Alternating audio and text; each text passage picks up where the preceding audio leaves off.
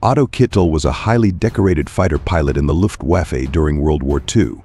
Born in Czechoslovakia, Kittel joined the German forces and quickly rose to prominence as an ace pilot. Flying primarily the Messerschmitt Bf 109, he became known for his aggressive tactics. Kittel recorded a total of 267 confirmed aerial victories, making him one of the top-scoring German aces of the war. Despite his impressive combat record, he tragically lost his life in February 1945 during a dogfight over Hungary. Otto Kittel's skill and bravery have cemented his place in history as one of the most notable Luftwaffe pilots of World War II.